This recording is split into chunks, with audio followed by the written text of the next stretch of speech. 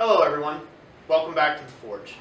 Today I'm going to be showing you my method of truing up stock or otherwise turning down some material, especially if you do not have a lathe. I use this method a lot whenever I've got a rivet that's just not quite the right size, or a tenon drawn on something and it just won't fit through the hole. This method is pretty handy. It's not going to be a real long video. Of course, I say that on all my videos, but hey, you guys know how much I like to talk. Hopefully you guys can glean some really good information here and kind of get you thinking outside the box. There's a few videos coming up and a few project builds that I'm going to be making. One of those is a homemade lathe. That'll be in the future. If you're watching this video now, it'll be later on. In the future, we'll be making up some plans for that. I hope this video will get you guys thinking outside the box. Maybe there's some tools and stuff that is in your shop that you're not fully taking advantage of. So, hope you like the video and get started. Thanks for watching. Alrighty, here we are. In case you haven't noticed yet, this is a drill press. This is my shop drill press that I'm using. It's the largest one that Harbor Freight makes. Make sure I'm in focus there. Yep, there I am. It's the largest one that Harbor Freight makes. As you guys can probably tell in a lot of my videos, I got quite a few Harbor Freight tools. I'm in the process of upgrading all my tools to all the real rich and fancy equipment. Harbor Freight works in a pinch. When you need a good throwaway tool or something that that's not going to last you a lifetime, but it will inevitably help you get to where you want to be. So I've had a lot of times where Harbor Freight's kind of come through when it was the difference between making money on a job and not making money on a job.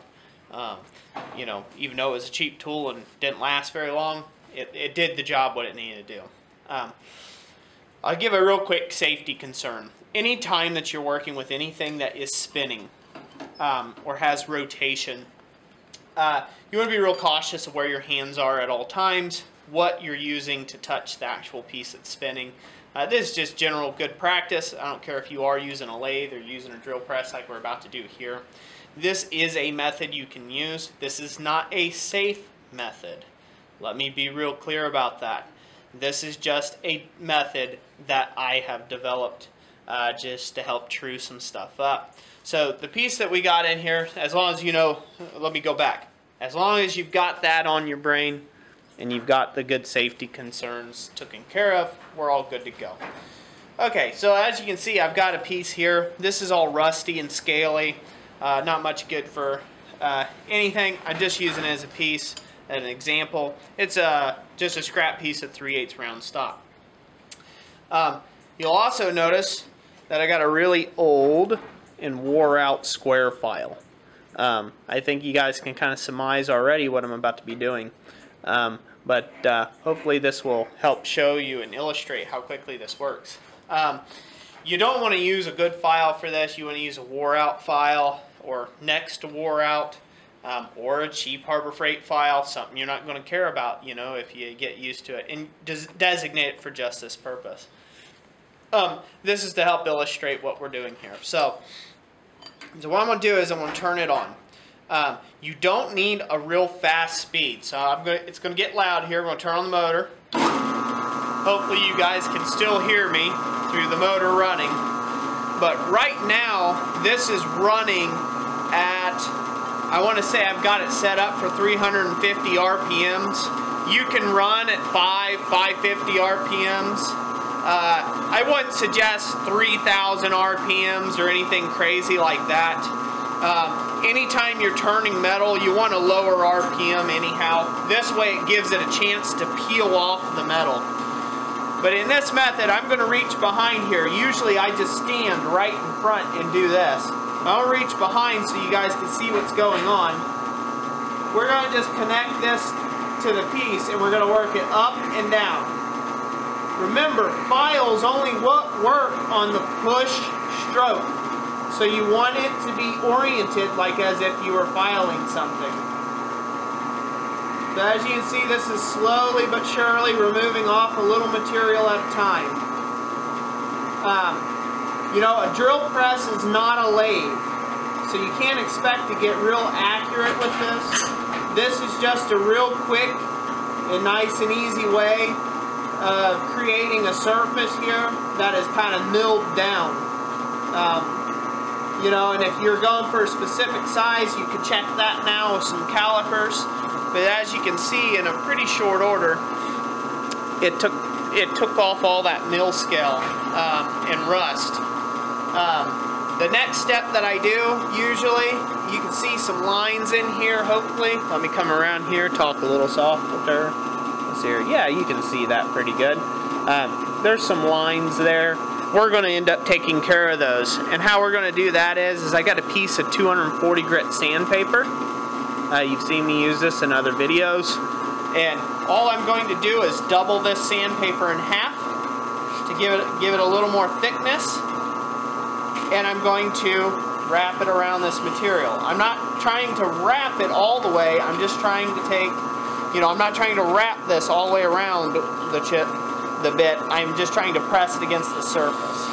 But we'll sand this, and hopefully you guys will see how smooth that gets. And I'll go over to the workbench and show you after it's said and done. I noticed the video is a little dark. I'll show you after it's said and done the final result, you know, the beginning to the end here. But as you can see, you can use, I mean, that's coming out with a pretty nice result for something that's not, you know, $7,000 for a metal lathe or whatever. You know, and that works pretty well for fine, small pieces.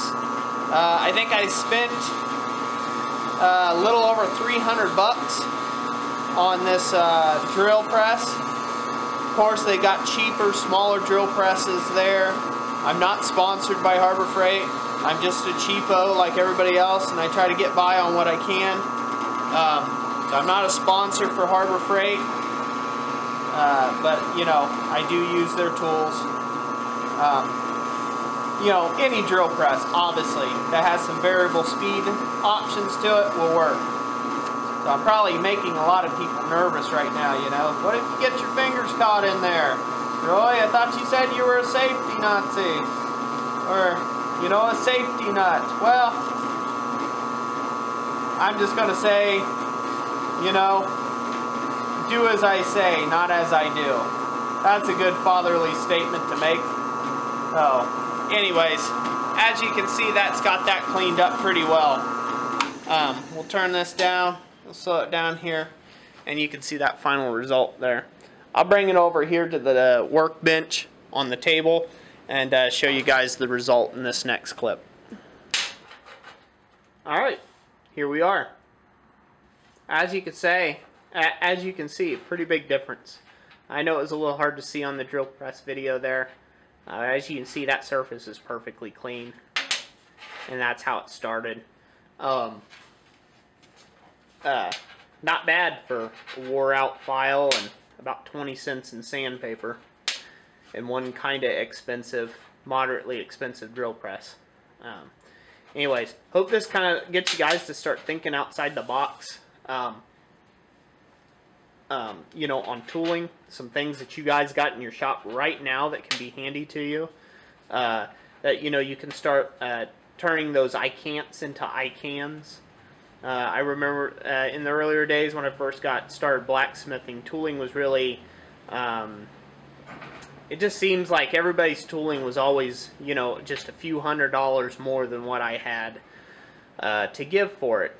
And that was real frustrating getting started. So, you know, I have had to fight and scrap and, you know, for every tool that I have now.